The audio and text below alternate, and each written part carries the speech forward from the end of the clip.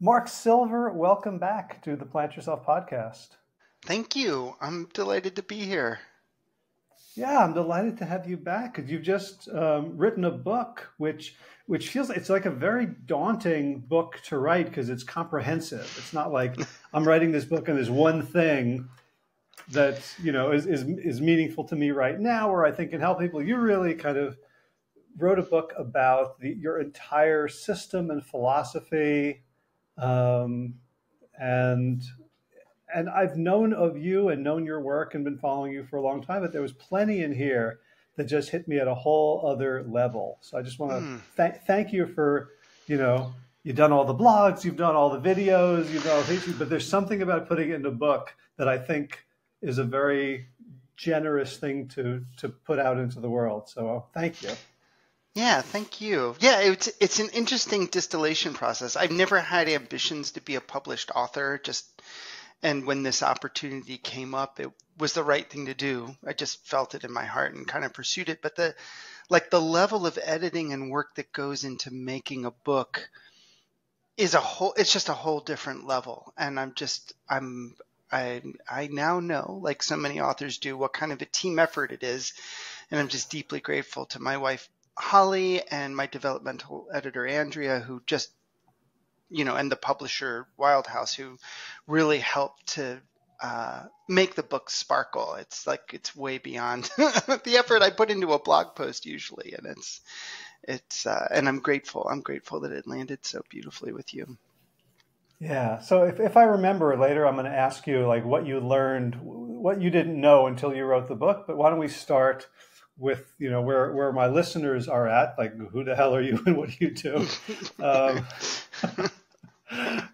Right. So maybe start by saying that the title of the book and a little bit of your business, and just kind of reintroduce yourself to the folks. Sure. Well, the book is Heart-Centered Business: Healing from Toxic Business Culture, so your small business can thrive. For the last 23 plus years, I've been working with thousands of business owners, to people that really want to make a difference in the world. And their business has to work. In order to do that, they need to make a profit. And the work that we do helps people realize that every act of business can be an act of love.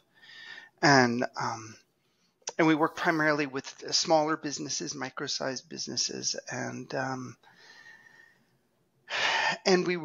really want to. There's so much I could say here, but business has been such a terrible, dysfunctional, toxic force in the world over the last few centuries, since the invention of capitalism, really, even though commerce and trade has existed as long as humans have been around, in various forms, that we need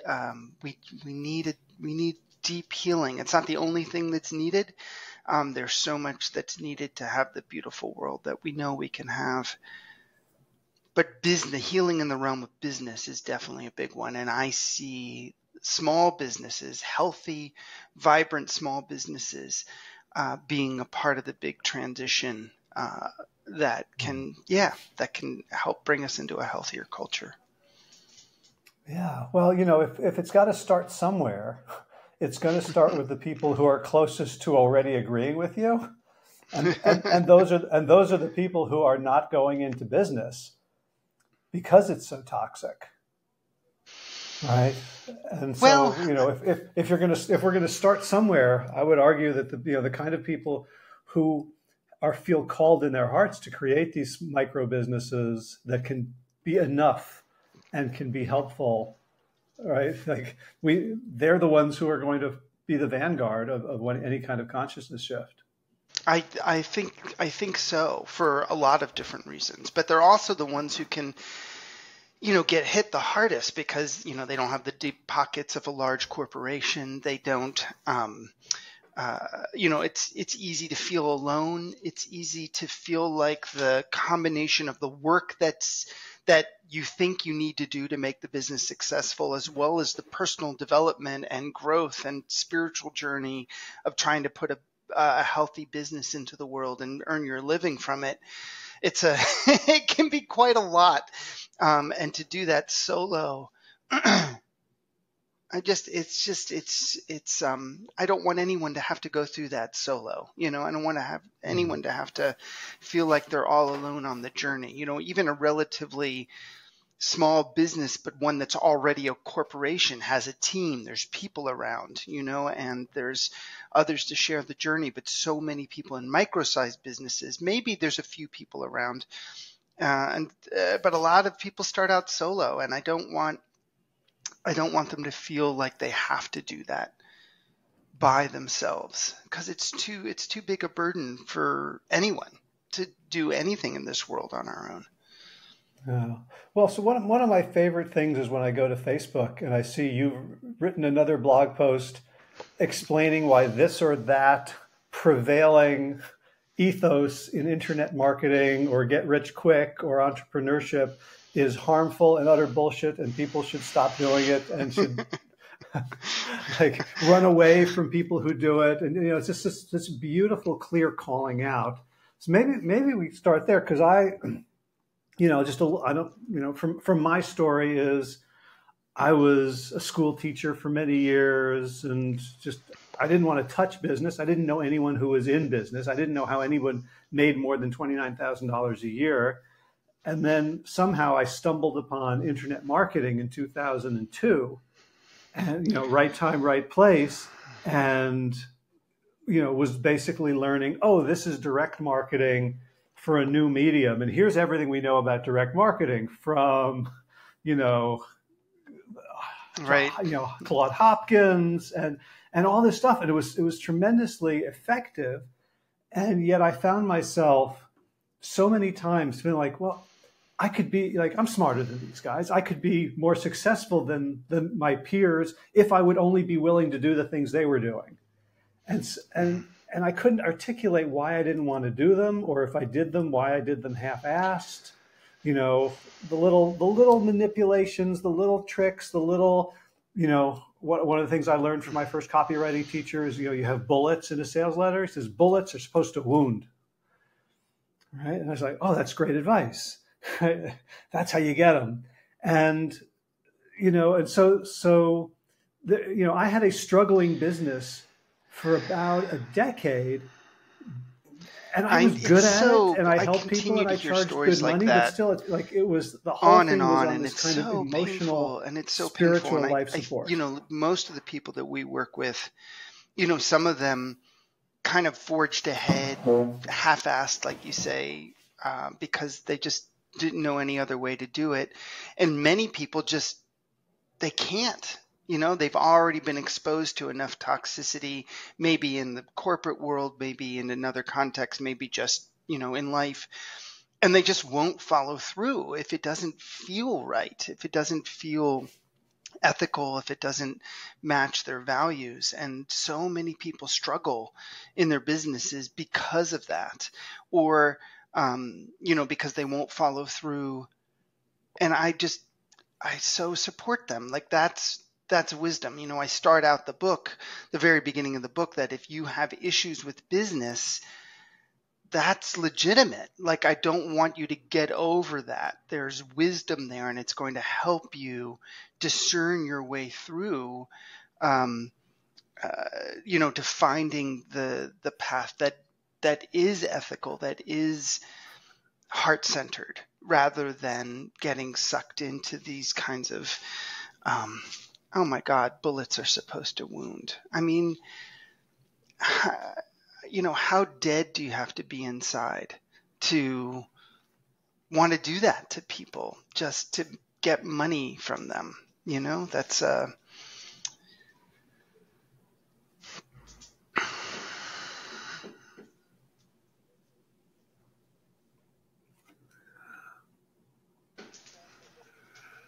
well, but it was almost never put to me like that, right? There was always this veneer of like, if you saw somebody in a burning building, and what would you do to get them out if they Well, like and weren't it's, aware? the truth Or is someone that, just dropped a and $100 I bill was a on the street volunteer and you picked it firefighter. up and you wanted to run after When it to you're give it to them rescuing because, people, right? they But want to there, the get out. There's presumption is not that we like a lot know of what confusion they need about better what's than they do. wanted in those situations, Yes, they want to get out of the building. Yes, they want to be saved. There's not, it's like to create these kinds of metaphors that are so inherently false, and because I used to be a first responder, I was a career paramedic years ago. It's like one of the things that I ask people to do when they're faced with these kinds of selling tactics is, if you slow everything down, it's often easier to see your way through some of the manipulative sales techniques if you're being subject to them, because they so depend on people being in a reaction, being agitated, being reactive, being uncomfortable or in emotional pain. And here we are on Zoom after Riverside didn't hold up for us. Um, so one of the things that struck me there were so many little mindset shifts that occurred for me, and I really, for a lot of them, it was sort of like lagging indicators, like, oh, I believe this, but I didn't know I believed it, or I didn't know how to articulate it. So one of the big ones was just that there are stages to business, the same way that there are stages to a human being, and you wouldn't ask an infant to drive a car, right? And just like giving people a sense of what's realistic, especially in a get quick rich sort of world that leaves so many people feeling like, boy, it's been a year or two and I'm not where I thought I should be. Talk Right. about like how you came to that realization. Well, it's so interesting because, um, I've been doing this nearly a quarter of a century, right? And I've worked with so many people. And, after some years of doing this, I began to kind of see like, gosh, somebody needs, oh, they're struggling with it. They need to know this, and they need to know this. They need to know this. And so I started kind of really getting my arms around all the different skills and different things that not only need to be learned, but put in place.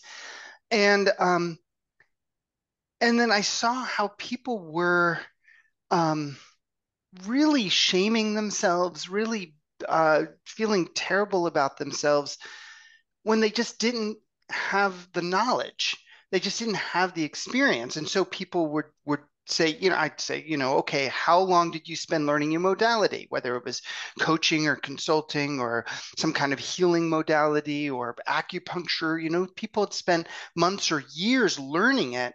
And then once you learn it and you start working with people, working with clients, it takes so much longer to actually become competent and then masterful with it. It takes time, but they weren't giving themselves the same time with their business. And when I started to kind of really put all the pieces in place, like what are the pieces that really are needed? I was trying to be really responsible as a business educator and consultant and coach and healer to say, okay, so what are all the practical pieces that people need to know for the business to actually work? And when I laid them all out, I started to kind of arrange them in an order that made the easiest sense. And I began to then see the stages, like the stages started to kind of emerge for me, going, oh, there's this stage. I detail it all in the book that you saw, that, like you said. And I was at first afraid to tell people, Ah, a little bit nervous, not afraid, but like I'm like, are people going to be overwhelmed? Are they going to be turned off? Like, and the overwhelming response from folks was the same one. And now I kind of depend on it, is just relief. Like, oh, there's nothing wrong with me. There's nothing wrong with my business. When you put it that way, it makes sense. It just takes time, and I began to observe that for people who actually then followed the developmental stages. It's not exactly linear. You don't have to do it in the exact order that I lay it out, but it's helpful to most people if you follow the general order. And to go from like absolute creation startup all the way into the third stage. There's a fourth stage that's optional, but the third stage, I was watching people. The fastest I saw people go through was like around 18 months, but usually 3, 4, 5 years with successes and making money along the way. But to get to a place where the business was really stable and dependable and felt fun, 3, 4, 5 years, and people just felt they felt like they could take a breath. They felt like, oh, I don't have to do this at a sprint. Oh, there's nothing wrong with me. Oh, I can take my time with something to really learn it and be in integrity with it rather than slapdash all of these pieces in place as fast as I can and feel off balance and out of integrity in the process. Right. I mean, we certainly hear both, slapdash, like just get it good, up is better than done, and there's truth to that. There is. And but we also hear like, how bad do you want it? Like, 99% of people aren't willing to do what it takes. And so the entrepreneur hears that, said, well, I guess I have to spend 100-hour weeks. I have to sacrifice family, health, Yeah, that's friends, love. such a particular lie. 99% of people aren't willing to do it. I think that's really healthy. 99% of people, whatever the percentage is, aren't willing to sacrifice their health or sacrifice their relationships that are most important to them, or sacrifice a sense of ethics and a sense of morality and a sense of care in crafting their business and helping their business develop and helping people in the world in order to chase after this impossible capitalist dream or nightmare, as it were, to just try to make the most money as fast as possible. I we live on a little bit of property here in central Pennsylvania, and we like to garden, and we also are interested in permaculture and food forestry and things like that. And we planted, fruit trees. And, we planted trees that were not from seed, they were already saplings. In the third year, we finally got our first peaches off the peach trees. The other trees haven't fruited yet at all. And we got a handful of peaches, like, not, but I know that if the peach trees survive and they continue to do well, in a few years, we're going to have way more peaches than we can eat. and it takes time for the tree to put that many branches in place and have that many leaves and to have the root system, right? And so it's to not like there's so many examples of places where we bring patience, whether it's a child growing or fruit tree or cooking a meal or whatever, where we just see that, and if we can bring that same compassion and patience and perseverance without harming ourselves to business development, of course you can do it. It's not 1% of entrepreneurs, way more people than that can have a successful business. If they're willing to give it time and willing to give it care and willing to learn the pieces that are involved. Yeah. So I feel like going back to an even more fundamental claim that you make, and you mentioned it, that every act of business can be an act of love, that you're a spiritual teacher and healer as well in the Sufi tradition. I think you described yourself as a Sufi Jewish Muslim. Yes, it's or true. some combination of those words. Yes. So like what you're also saying is that for people who tend to have a spiritual side to them, or for whom that's important, they don't have to leave that at the door when they go to work, when they create a business. In fact, you talk about the jewel, right? That part of ourselves that believes in something greater, whether it's a divinity or a mutual spirit or a beneficent force in the universe, that business can be not only aligned with it, but a flowering expression of it. Yes. Yes. So, just briefly for people who are confused by the Jewish Muslim thing, I was raised Jewish. My family's Jewish, Eastern European, and about 20 some years ago, I took Shahada, and I've been a practicing Sufi Muslim since then. But I still feel completely Jewish. The two religions are not, contrary to all the craziness out there. There's there's no significant contradiction between the two. And in fact, the Quran mentions the Torah many times, and a lot of the stories are the same. So I just wanted to kind of say that. So in an understanding of this kind of a monotheist or theistic approach to spirituality, and I talk about it in the book, there's not a belief in a big beard in the sky. We're not talking about like some angry other being that's sitting in judgment and kind of ordering things. It's an understanding that I think that I've found in so many different paths and religions and spiritualities around the globe, which is just this experience of oneness, that there is a oneness that we are all an expression of, and that everything is an expression of. And if that's really true, which my own personal experiences tell me that, I'm not going to try to convince anybody of that, but that's where I'm coming from, then everything is that.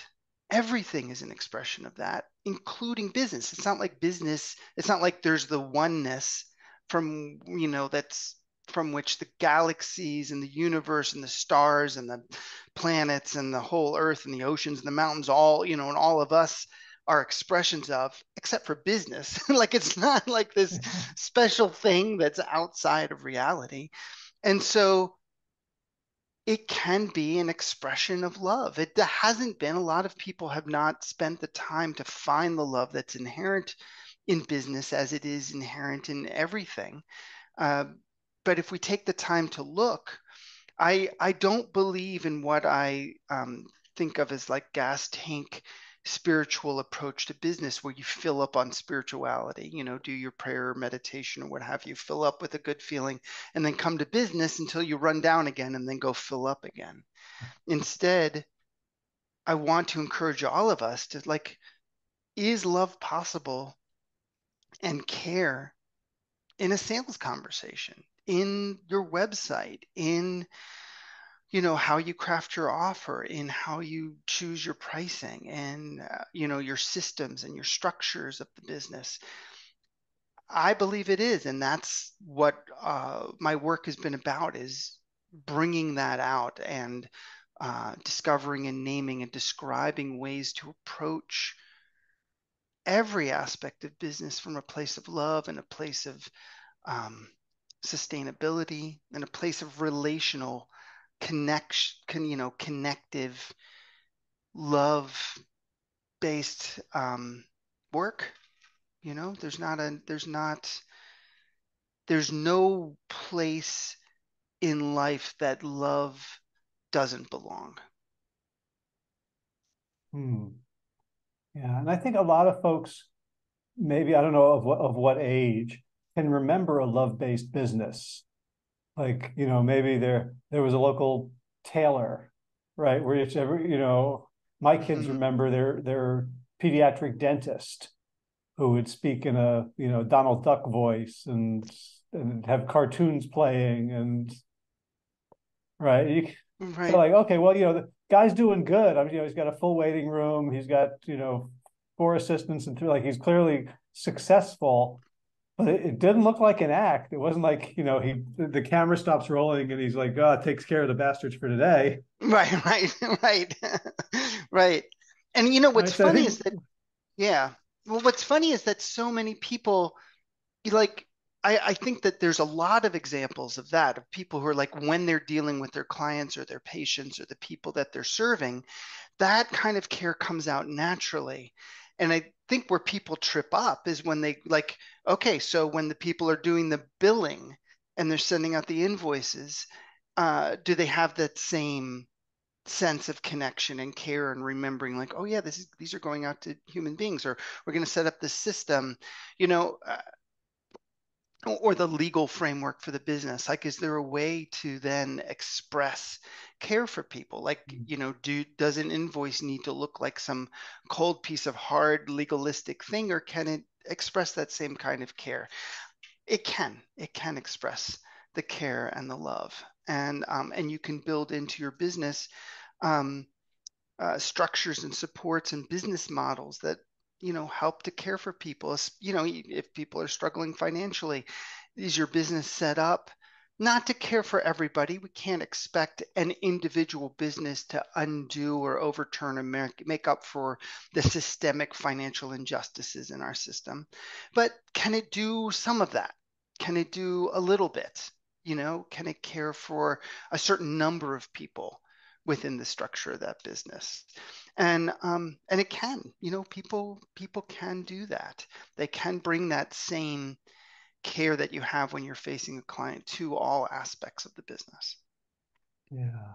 So let's go there for a little bit about just sort of pricing, because Hmm. I've I grew up the child of a labor organizer where the Solidarity. mantra of my childhood was up with the workers, down with the up with the wages, down with the bosses. Right. And I was a And shop steward in a union when I was a paramedic, okay, SEIU okay, Local 250. So yeah, uh-huh, absolutely. okay. So we have, so there's that feeling that both that good up, wages should be up, but there's always this question like, if I set a price, it feels very win-lose, right? If I raise my price by $1, then someone else is out $1 and that comes to me. And like, how much is it okay, right? That we shouldn't have billionaires, but aren't there some good billionaires? And, how Right. much, like, can I Yeah. go on a nice vacation somewhere in a town where there's people begging? Like, all of it comes I know. to the I head know. there. Well, see, this is the challenge because we have these huge systemic injustices. Like in a healthy culture, there would be not I mean, there are different versions. In some healthy cultures, maybe everybody would have exactly the same. In other healthy cultures, there could be disparities where some people had more and some people had less. But in a truly healthy culture, we would not have people homeless and starving, right? While other people had so much. We would be able to have a sense of collective care to make sure that everybody had enough to be cared for. And then would some people have a little more? Sure. Is that harm if everybody's being cared for? Not necessarily. When we have the kind of situation that we have now, where, especially here in the United States, we have so many people houseless, without shelter. We have so many people food insecure. We have so many people impoverished. I'm not going to get into the details of it, but I truly think that billionaires should not exist. I don't know where the line is. I don't know if anyone can just draw the line where this amount of money is okay and this amount of money is unethical. But I do know that billions are unethical. No single person should control or family should control that much wealth. Is it okay in our culture, for people to have a few millions so that they can have retirement, they have a nice house, they can care for their loved ones? I don't see that as unethical. There's enough wealth here that we could care for everyone and have some, and have that. Um, and I think that, and I think it's capitalism that creates this win lose picture. Like if I get $1, then you lose $1. I think that it's much more people's experience that when they do have enough, if they're getting help from someone, they're happy to pay the person. We go through a somatic, heart-centered, resonant price exercise with our clients where they check in to see what the right price is. And many of our clients are undercharging because they care and because there's also, they the challenge asking for what they truly need. So many of us are. But the response when they come up to a resonant price, a price that's really going to support them, the one that feels right in their heart, so many they're not then like going sky's the limit and charging some unethically high price. They're usually just coming up to a price that's really supporting them. And so many times they report back, when I went to my clients, I was so scared, tell them about the price rise. But when I did, they said, I wondered when you were going to finally raise your prices. Here, I'm so happy to be supporting you. That is a Hmm. much more common response, because I think it's a much more common response for us to care for one another. I want to see you do well. You want to see me do well. We want to care for one another.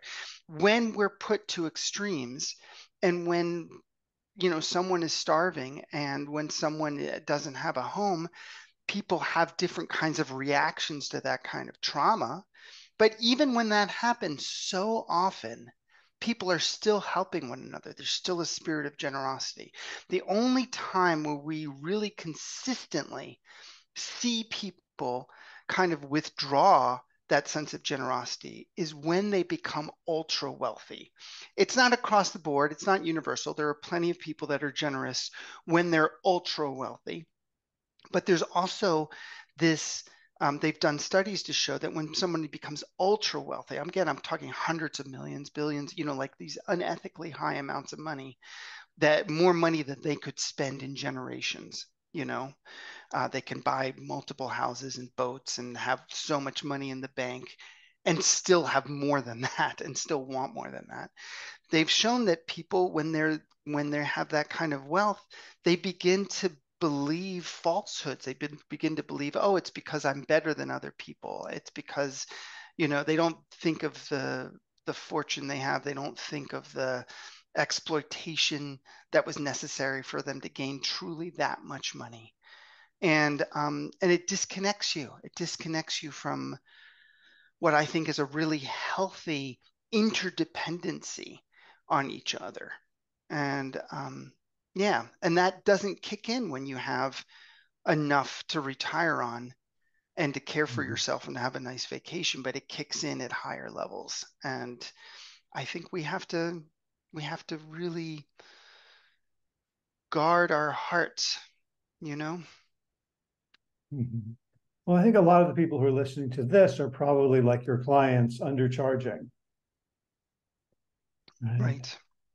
So what, that comes with a cost right? It's not like, um, I was reading another book that talked about like had these quadrants about whether you're, sort of me centered or we centered, and whether you're expansive or extractive. And so and they talked about the quadrant that is we but extractive is called people pleasing, right? Where Right. you're Well, you're not trying to you're get not your actually. needs met. You've been probably usually people that have had some kind of trauma on them, or if they've been, women that have been subjected to so much sexism and patriarchy where they've never had the freedom to be able to clearly state their own needs without getting pushed down, find sideways ways to get their needs met. That's a function of systemic injustice.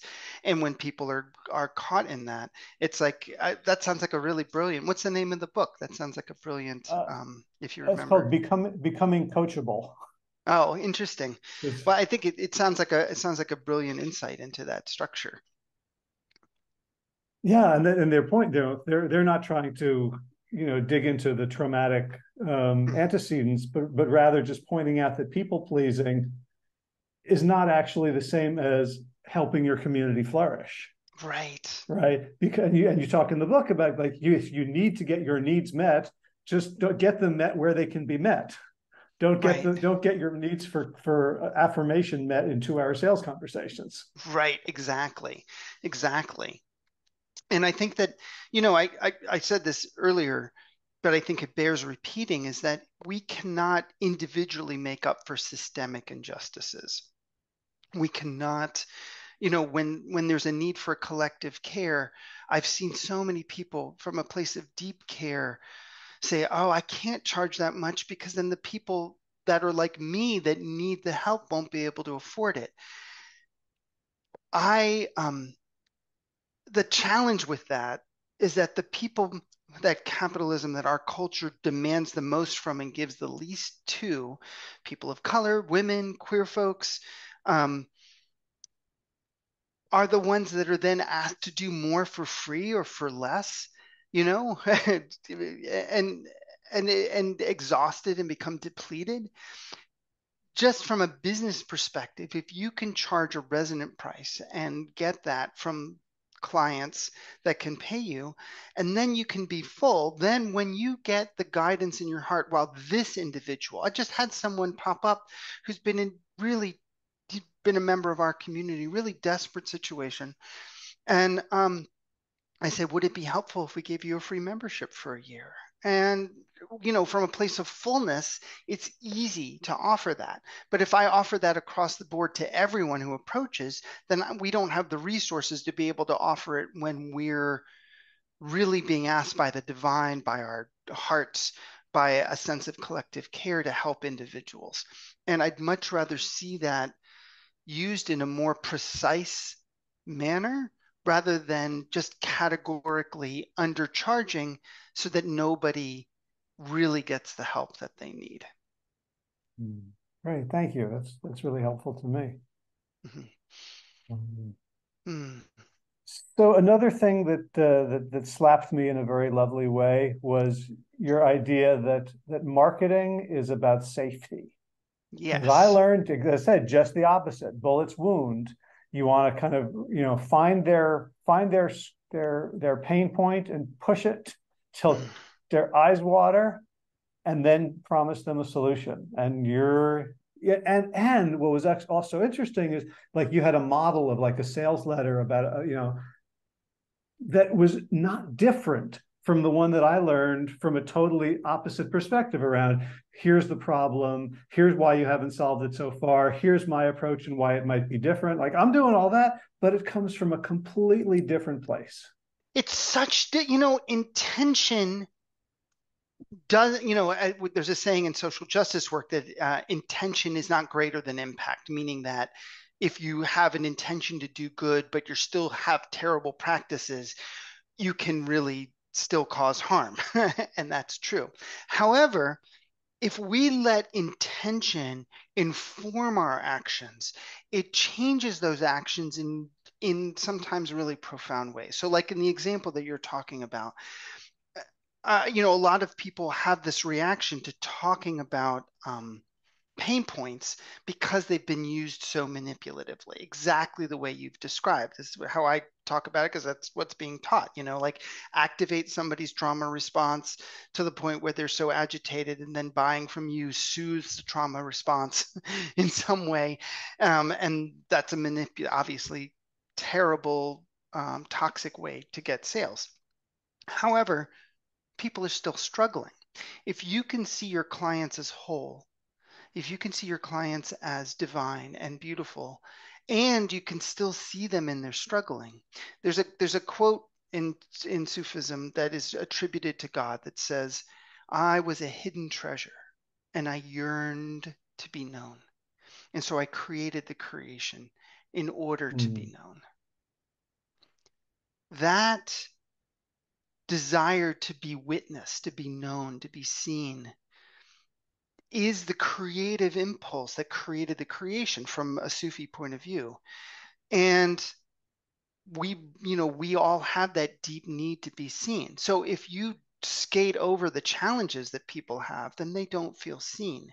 But if you can also see them as whole, there's a difference between, like, if someone's a chiropractor and they say, you've had a terrible back injury and you may never pick up your child again if you don't get your back fixed. Get in here quick. That kind of energy is exactly what you were talking about. It's so toxic, but you can easily say, you have had an active, wonderful life. You've had, like so many people, an injury that's made it impossible for you to do certain things. We know that people can heal from these kinds of things.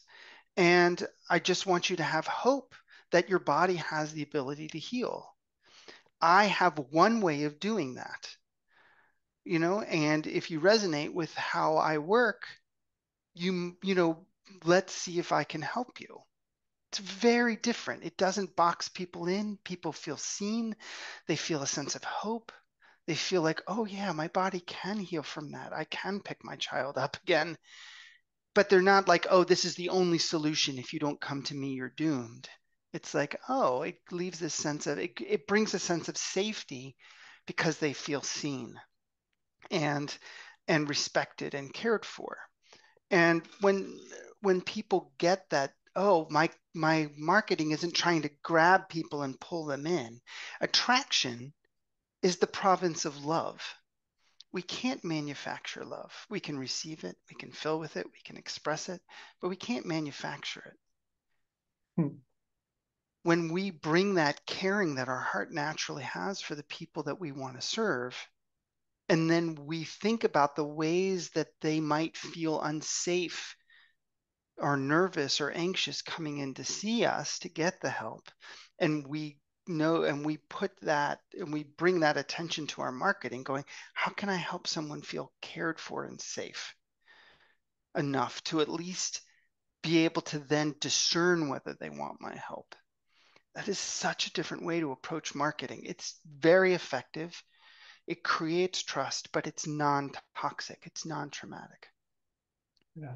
Well, what suddenly came to me is, like 10 years ago, um, there was a lot of talk around pickup artists. Like there are all these guys, right, who are like, the game and how, and it was, it was very cool in a way. Like the mind could work this way, and people could have this kind of power. And for a lot of young men, it was like very, it's like finally I can get what I want from women, and there were all these techniques around like negging, like ignoring the woman you want and insulting her, you know. And finally, what came to me was, okay, so that's a great way to attract like really traumatized women. Right, right. It Like is. your marketing, you're like marketing, like if you're doing trauma-based marketing, you're going to attract traumatized clients who are still acting out of their trauma. And I don't see how you're going to be able to even if you wanted to turn that Well, around. it does. I mean, it works because so many people in the culture are traumatized. Nearly everyone has had trauma because of this is a traumatic and traumatizing culture. But you're right, it does. If you notice, so many of those businesses have very strict no refund policies because if they did, so many people would experience buyer's remorse. And all that pickup artist stuff arises out of the fact that so many men are traumatized. They don't know how to express, they don't have access. They've had their, I know for myself, it took me years to regain access to my emotional self, to be able to be vulnerable and soft and know how to connect with people, with women or whoever in an authentic, in a caring way. And, um, and so all of these men, all of these young men are walking around traumatized. They're walking around steeped in toxic masculinity, and of course they're not getting their needs met and they're hurting, and then somebody promises them, oh, you can get your needs met this way, and it's so terrible for the women, it's so terrible for the men, and the people teaching it make money, but the truth is that their hearts are being broken also over and over again doing that, living that way. Mhm. Yeah.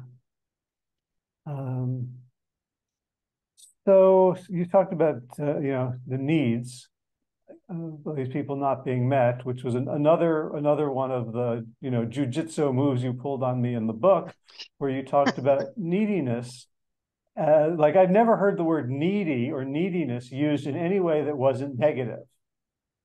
And you say neediness is divine, and it's a good thing, and we should not be ashamed of our neediness. No, I mean, we're all needy constantly. You know, I mean, if I don't breathe 12 times a minute, I'll die, and I can't manufacture the air. If I don't eat or I don't drink, like we all are needy. We're also, it's been shown over and over again, that infants that don't get love and connection don't grow, and some of them die. It's like neglect is, our emotional needs and our physical needs are very real. The problem is that in this culture, we direct our needs in unhealthy ways, in ways that don't actually get those needs met. And so if we are able to, in a healthy way, embrace our neediness, that enables us to find how to get those needs met to the extent that we can.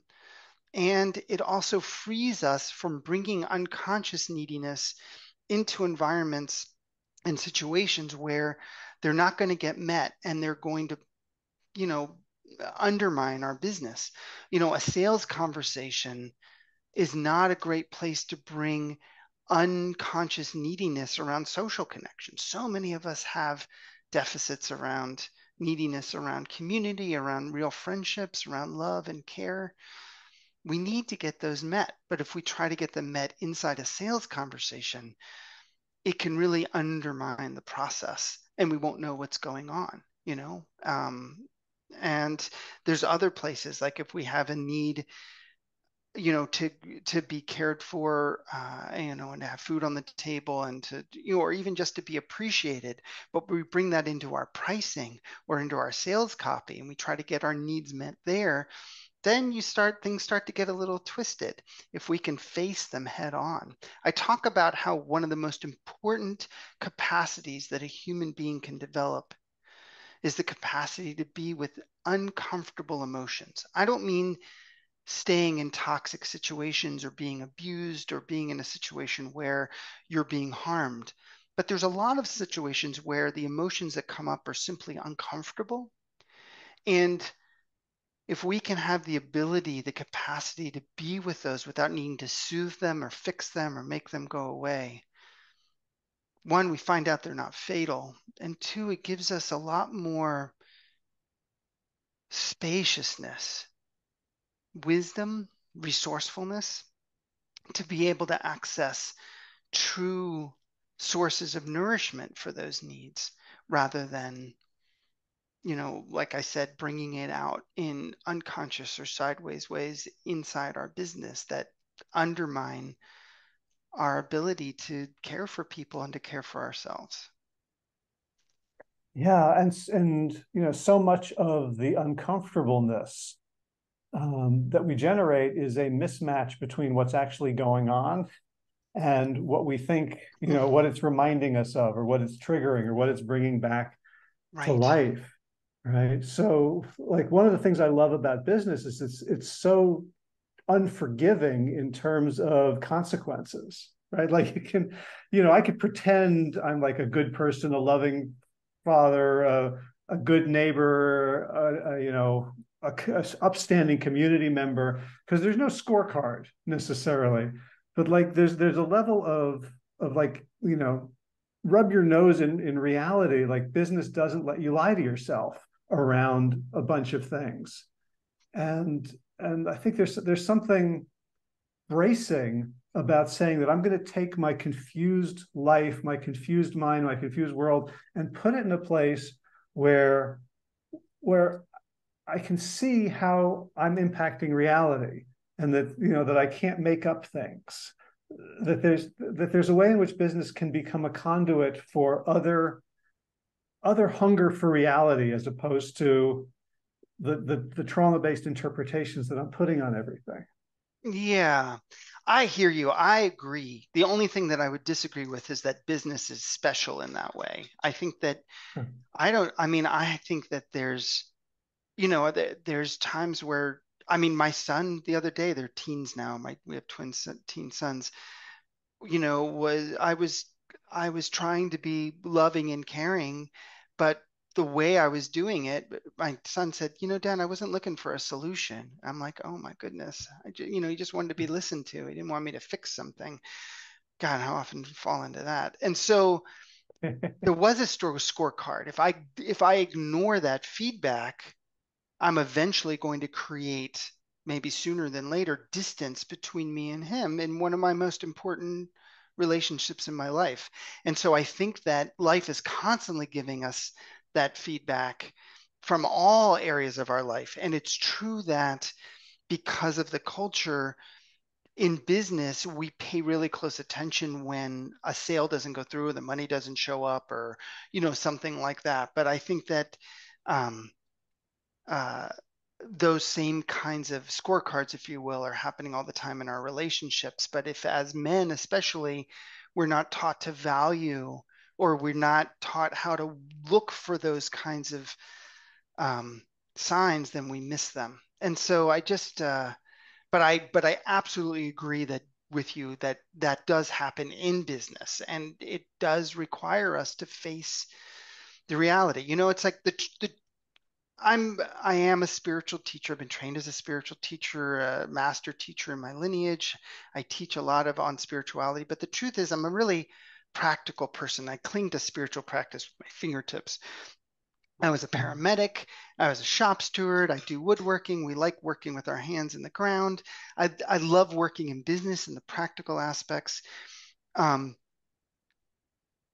Healing, like privileging the inner over the outer, I think is one of the big mistakes that a lot of spiritual people that are spiritually focused make.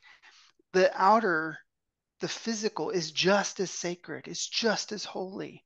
And uh, we need to find the love in the sacred structures. There's as much love in my heart and in that peach tree that I can see outside my window.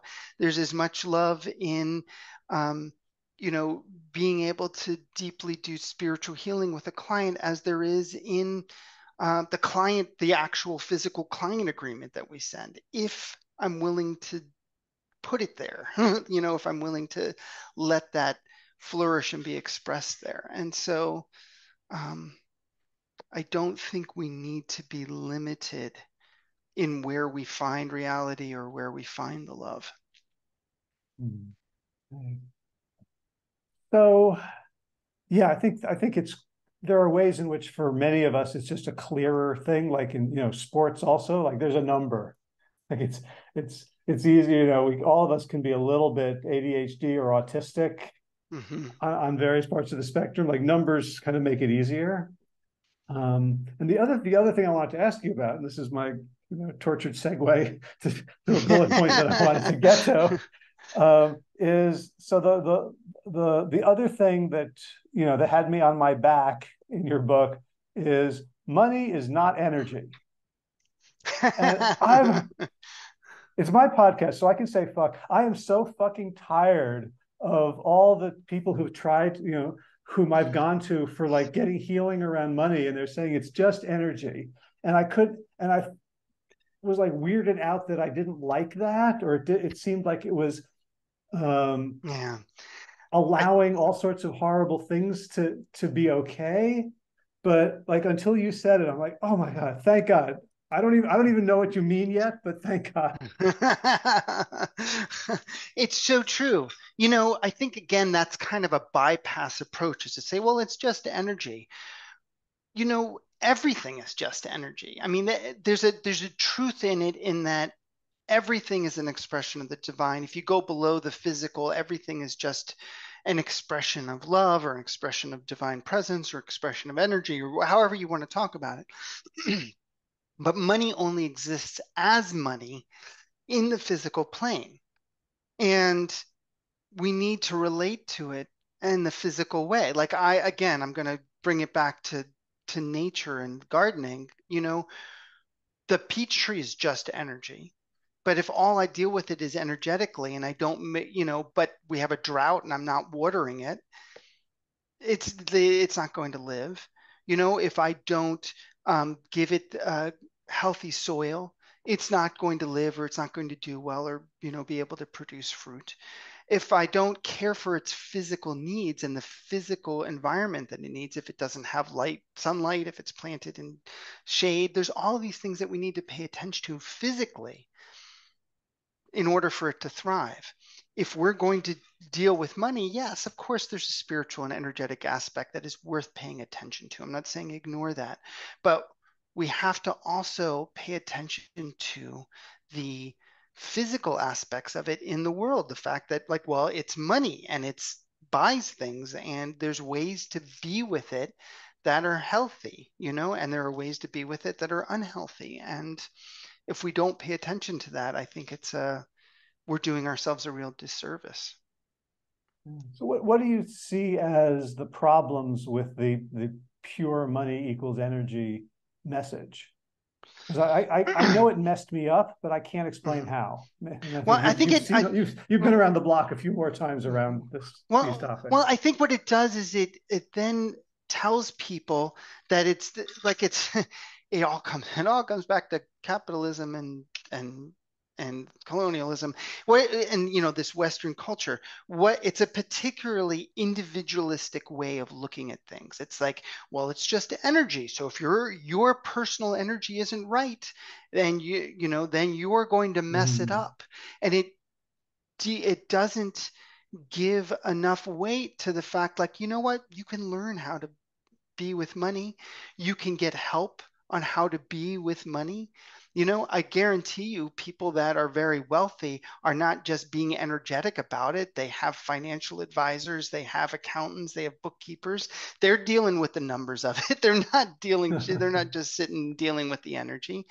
you know so many people come to us saying, you know what, I think I have a problem receiving, and but no matter how much I work on my receiving, I'm not getting more money in my business. I say, well, let's look at the business. And I'm like, they don't understand how to hold a sales conversation. They don't have a clear offer. Their messaging isn't clear. They're not, like they don't have a good way of connecting with people that creates trust, the safety piece we were talking about earlier. When they do that, they learn these different pieces and they put the outer pieces in place and they learn how to hold it in their heart. Suddenly they're making more money. And it's like, yeah, of course they probably have some issues with receiving. We all do, and it's worth healing, but it's not as big a mountain as they thought it was. Yeah, and the implication is if I have trouble receiving, then I have to go. I can't receive. I can't make money until I've healed like every last mommy trauma that I've ever experienced, and then there's no way to move forward. And I think it really reifies this kind of brokenness. It Because look at does. all It the does. look at this person who wrote the book telling me that money is energy is raking it in apparently. Right. Well, of course they are. Because they put their marketing in place and their sales in place and all of that other stuff. I mean, I don't. I mean, let's do a survey of all these people who have tens and hundreds of millions of dollars and find out how many of them are completely enlightened or energetically completely aligned. I mean, really? I mean, the proof. I, it's surprising. It's not surprising to me on one hand, but it's surprising to me on another that that has gained so much traction when it's so clearly not true. Based on Mm, evidence on how many people are wealthy that have done horrible things and are completely unaligned with the good and completely it's like, what kind of energy is money if that's true? So yeah, mm. if that can bring you some relief, That's um, great. I'm glad. Yeah. So when I was preparing for this conversation, the one thing I did not want to do was have you go through every single one of the steps of business and just to kind of separate it from ethics and morality and spirituality and love and just go through the steps. But I don't want people to leave this conversation thinking that your book is a book of philosophy. No, That no, there's some really practical stuff in there. I'm glad you So mentioned. could Thank you for you, mentioning yeah, could you talk just market your book for a minute just because I it. want people to understand what it is. Yes. So we do start out with the beginning of the book talking about healing around business and around money and around the fact that you can trust yourself and what does that really mean, in a more profound way, because I found that it's really hard to get your arms around the practical pieces without doing at least some of the healing, not complete healing, but enough so that your heart feels open again to, like, oh, maybe there is a way through. But then we talk really practical ways about the stages of business and what's involved in learning that. There's two full chapters on marketing and how to get your arms around that. There's pieces around productivity, around how to be in good, healthy relationship with different types of projects in your business. It's like I said, we've been helping people grow their businesses, and that takes work and that takes putting things in place. And, is the book everything you need to grow a business? No, that would, you would need many more books to cover all the little details of things. But the intention of the book is to help you have a healthier relationship to business, understand how it develops, understand the pieces that need to be put into place, get your hands dirty in some of these places. And I mean dirty in terms of like gardening, not in terms of immoral. I like getting my hands dirty because I dig in the dirt planting things.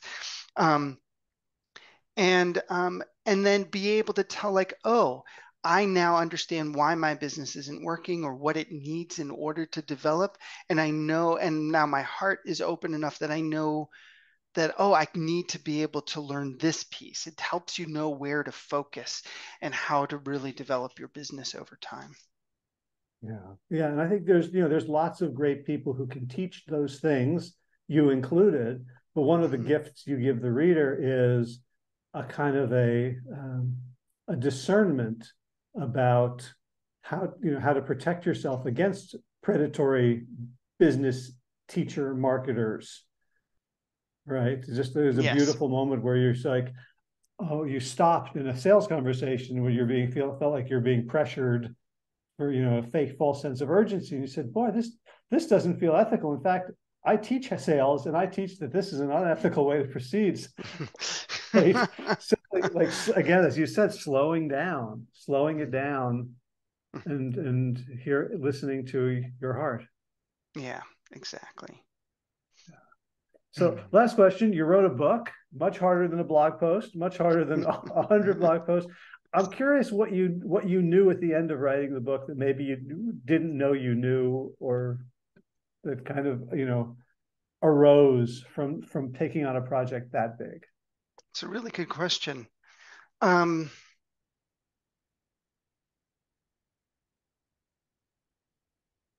I don't know if there was anything.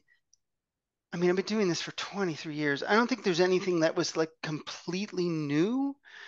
Um, but I think one of the things that was really reinforced and deepened in me is how much anything worthwhile being done can't be done solo. Like I had so much help getting this book written and getting it out into the world. And over and over again, I needed help applying my own, I won't say my own, the principles that I've discovered and learned or, articulated. Um, I needed help too. I needed help too. And, I think that can be a challenge that's, like, so many people are like, I'm a healer and I'm sick. It's like, well, you need help too. Mm. I help people develop businesses and I need someone to help me too. Like we need help. We're not meant to do this alone. And a healthy culture, healthy life, a life full of joy and love is a life that's lived at least in part. I know we all have different amounts of, introvert, extrovert, how much contact, but we can't ever do it truly completely alone. We need to we need to be the earth for one another, and to lift each other up and to care for one another. And to do that, yes, of course, we give care, but we also have to be willing to receive care and to be humble enough to do that. And um, it's been one of the most tender, vulnerable things I've done in a long time is asking people to help me get the book out into the world. And it's been really a beautiful, affirming, supportive experience being vulnerable in that way. Mm. Love it. So yeah, we have to take our own medicine, right? It's true. Beautiful, beautiful. Anything you want to say about the book or anything or about your business?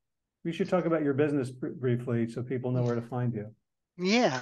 Um, Heart of Business lives at heartofbusiness.com. On the homepage, if you scroll down, you can download an excerpt from the book. Yeah, the book. Yay. Uh, you know, it's a book. Like a lot of times, like getting learning or training or coaching is an investment, right? It costs money to provide it. It costs money to get it. It's worth it.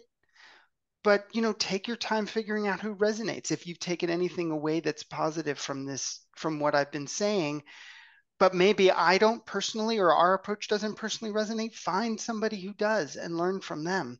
But a great way to dive more deeply into what we're doing is to start by getting the book, to get on our email list, to like let us send you help and see if it resonates. And then if it does, you'll know if you want to get more help from us.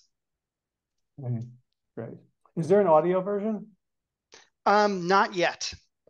Yeah. It's not currently planned for, meaning that we just launched this and I would like to do that, but there's nothing been scheduled yet. We'll Okay. see how it all Would you unfolds. would you be the reader?